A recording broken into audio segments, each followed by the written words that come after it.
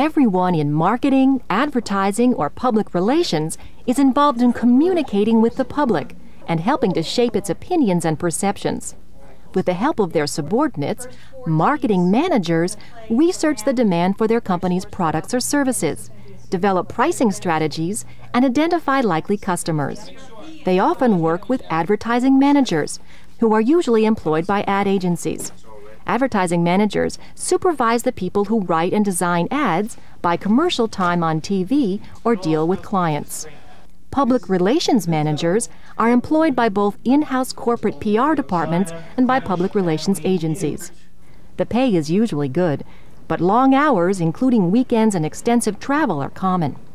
You'll have to work your way up, but as the economy becomes ever more global and competitive, there will be a growing need for managers who can communicate effectively to the public.